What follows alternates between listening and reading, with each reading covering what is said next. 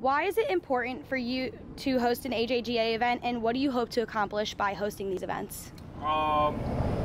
It's always been my dream to host a AJGA tournament, and it's all about giving back at the end, like same as other pros who's hosting the AJGA events.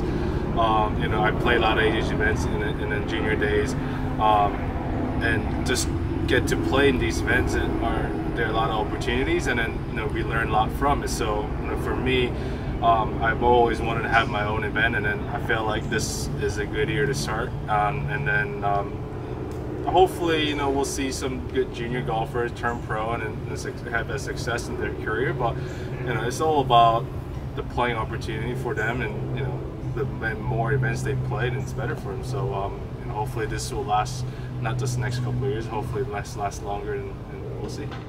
And when you were an AJGA member, I'm sure you had your role models up in the PGA world, and these kids are now looking up to you as a pro golfer. Who did you look up to when you were an AJGA member? Well, my age was obviously Tiger.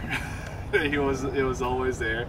Yeah, it was Tiger is probably one of them, and KJ Choi, because we're in the same countryman. So definitely Tiger. Like if you ask everyone my age, they'll probably say Tiger, but also KJ Choi.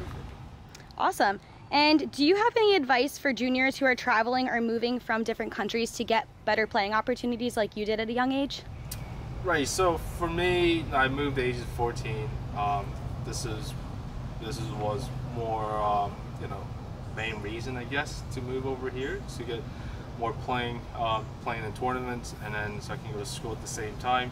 And it's not easy to move at such a young age, and especially for me, I couldn't speak in English when I moved over here.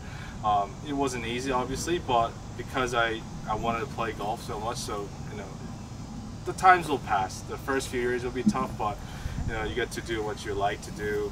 Playing golf, practice almost every day. So it may be tough the first few years, but it'll go by quickly, and also at the end you get to play golf a lot. So it's not easy, but it's also fun. And then last question, both of your parents were Olympians, and then now you yourself are an Olympian. How did it feel to be able to kind of follow in their footsteps, and what did it mean to you to be able to go and do that? It means a lot. I'm sure there are not many families or two Olympians or three Olympians in the one family, so it means a lot. But it's kind of unfortunate I couldn't get a medal, but my parents, both of them did. So I still got some work to do, but just by playing it, I think it meant a lot. I'm sure that it's not something really easy to do. You don't see it often, so maybe hopefully my son will make it one day. I guess in the 3 generations.